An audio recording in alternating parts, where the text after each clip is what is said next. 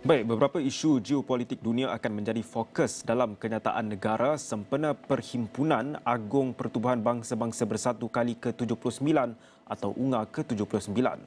Menurut wakil tetap Malaysia ke PBB Datuk Ahmad Faisal Muhamad, kenyataan sama akan turut menegaskan komitmen Malaysia terhadap multilateralisme, keamanan dan kerjasama antarabangsa di tengah cabaran global. Kenyataan negara akan disampaikan oleh Menteri Luar Datuk Seri Muhammad Hassan pada 28 September depan.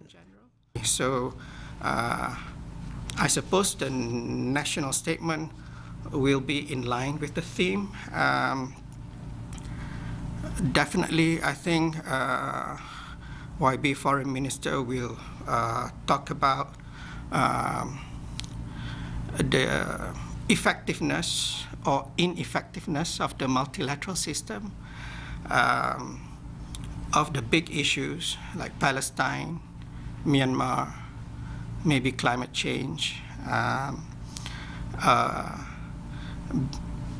of what are our aspirations about development, about the lack of solidarity, the problem of trust in the multilateral system because of the seemingly ineffectiveness of the system, of the UN.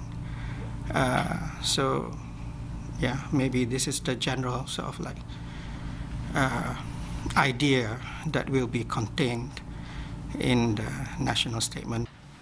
Tambahnya, Muhammad juga akan mengambil bahagian dalam beberapa mesyuarat peringkat tertinggi termasuk sidang kemuncak masa depan UNGA pada 22 dan 23 September bertujuan menguatkan kerjasama antarabangsa dalam isu-isu kritikal seperti kemiskinan, keselamatan global dan perubahan iklim.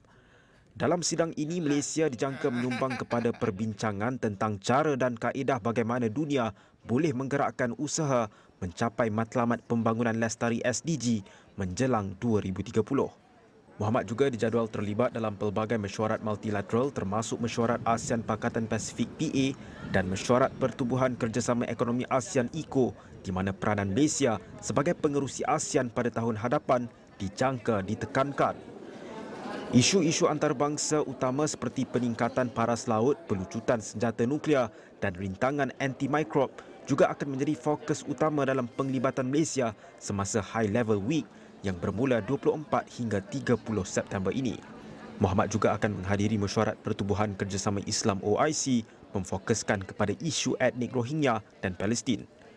Pada masa sama, Muhammad akan turut menghadiri pertemuan dua hala bersama Setiausaha Agung PBB Antonio Guterres dan Ketua Pesuruhjaya Agensi Kerja dan Bantuan Pertubuhan Bangsa-Bangsa Bersatu bagi Pelarian Palestin UNRWA Filipe Lazzarini.